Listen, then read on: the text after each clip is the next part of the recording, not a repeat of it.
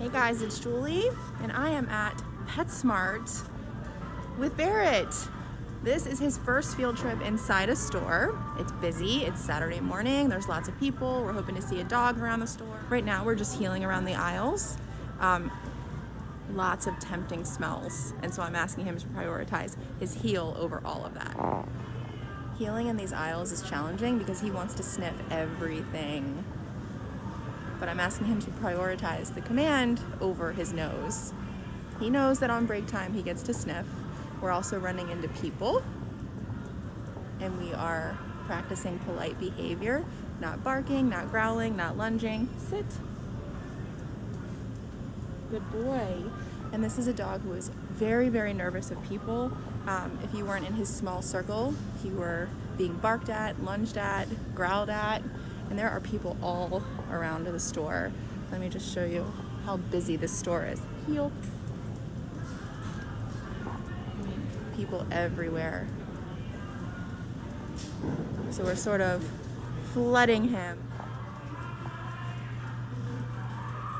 People everywhere. So what we're gonna do right now is a downstay at the main entrance. Get some exposure in a controlled way. This is proper socialization in the real world. Down.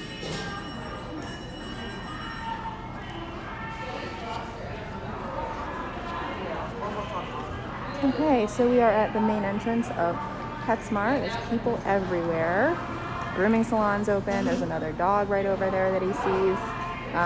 And we're just trying to get some stationary command work so he gets to observe the world in a calmer way than what he was doing before, where it was just nothing but reacting. No, I'm not in line.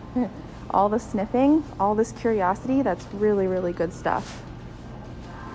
If I wanted to calm him down even further, down, I can put him in that double down. He sees this dog straight ahead, and remember, Barrett was a dog that was extremely dog reactive. We're not in line. No. Good. Thank you.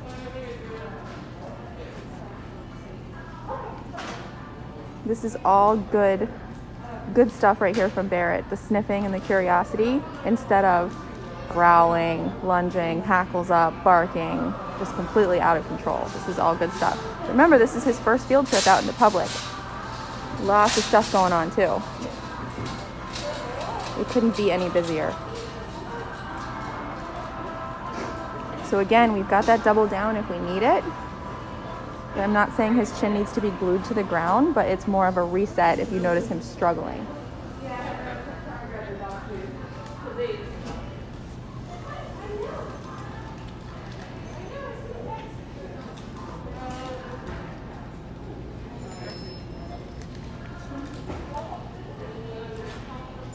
Okay, he just shifted his hips over. That's really, really good.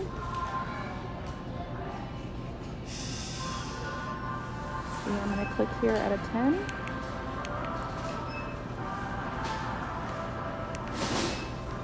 Down. Good boy.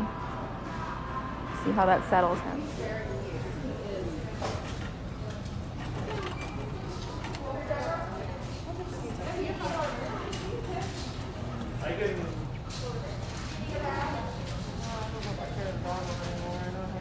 I can't be down here out there.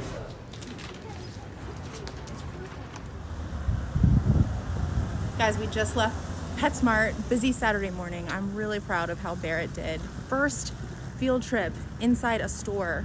And it's actually the first time he's actually been able to take in information of his surroundings without reacting to it. Think about that. Because every time they've taken him out before, it's just been nothing but barking, lunging, growling at people. It's been uncontrollable, unmanageable. His reactivity to dogs was off the charts. And it just feels really good to see him so calm and curious, sniffing at people instead of lunging at them.